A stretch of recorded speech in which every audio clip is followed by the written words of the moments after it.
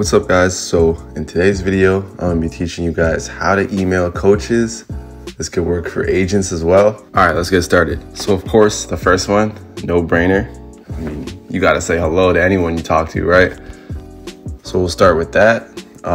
If it's a Mr. or a Miss, obviously you gotta differentiate. And then as you can see in the example, just insert the coach's last name. So hello, Mr. Doe, or hello, Mrs. Doe. You don't gotta overthink this one.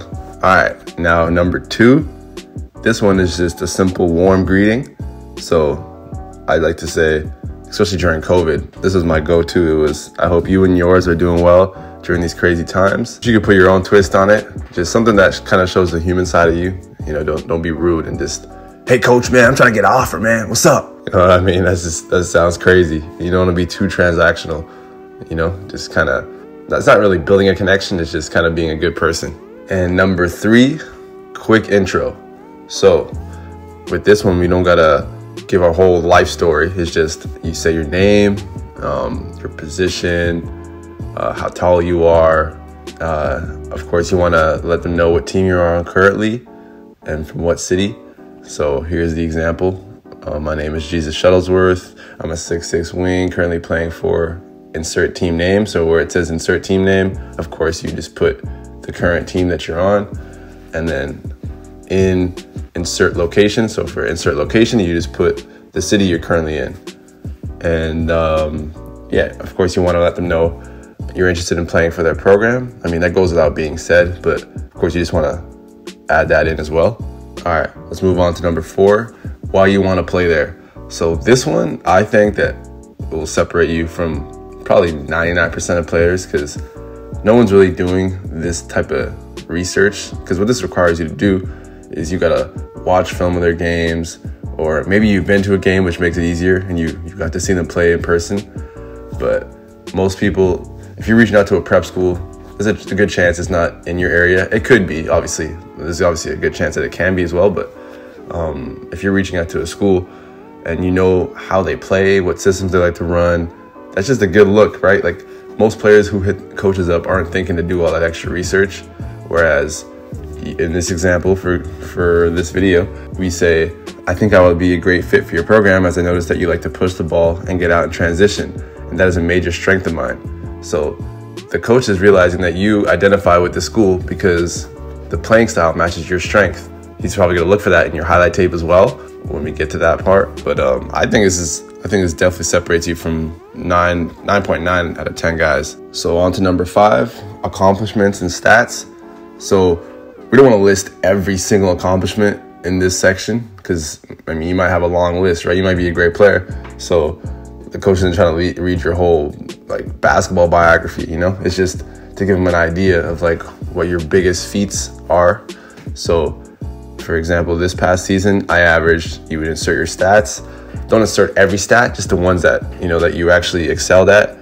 Otherwise, like, you can't just be going 0.1 offensive rebounds per game, 0.2 defensive rebounds per game. You know what I mean? It's just going to be too lengthy. So I would say insert stats like obviously your points per game. If you were averaging lots of rebounds, then add the rebounds as well. Maybe you average like 2.5 steals a game, which is a good amount. You know, mention that.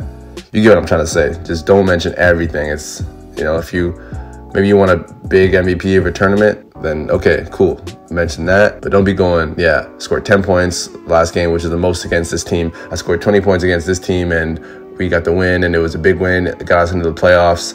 Like, those are more like personal accomplishments. Those aren't really accomplishments that a coach needs to hear about. Okay, number 6, highlights. I mean, this goes without being said. One thing too about this is, I repeat, do not send multiple clips. Make the effort to make it as easy as possible to watch your film. So what I mean by that is, some people will just have like files, like 30 different files or attachments, and then the coach has to click one and then open it, watch it, close it, open the next one, close it, open the next one.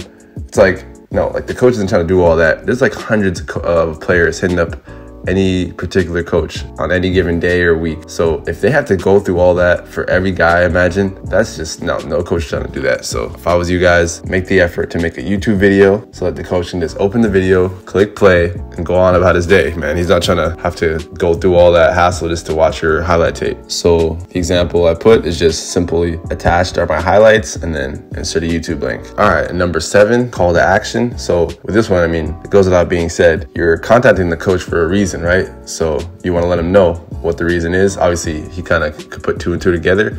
You still want to mention it in the email. So if you're interested, please leave me your number and let me know a good time to get on a phone call so we can discuss things further. So something simple as that lets him know what you're trying to do, what you're trying to get out of this. So in this example, I said he could leave his number and we can get on a phone call. I'm more comfortable with phone calls. I mean, I'm sure everyone isn't, but I just think it's good to hear the coach's voice and hear his tone. You know what I mean? So when you ask a question or when you're talking about certain things, you can kind of tell if the coach is really interested by how he sounds. And, you know, I feel like with text and obviously with email, you can't get that. So it's on you guys. If you want to keep it via email, you could just say, if you're interested, please let me know, and you know, and see what he does. If he takes it to phone call, then that's on him, obviously. I'm sure most coaches will want to call you and hear you. Some coaches these days do Zoom calls. A lot of coaches actually do Zoom calls these days. So I guess you gotta just go with what he feels and go from there. All right, and last but not least, this is just one of them human things, kind of like the first one where you say hi.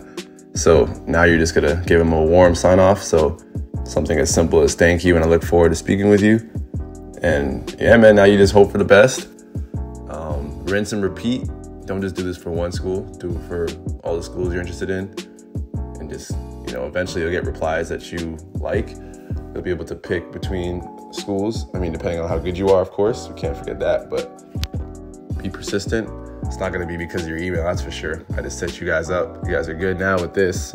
And yeah, man, just keep at it and wish you guys the best. Any questions, of course, comment below and let me know. And I'll make sure to add any edits or tweaks or just reply to your comment with answers. Thank you guys. Stay blessed.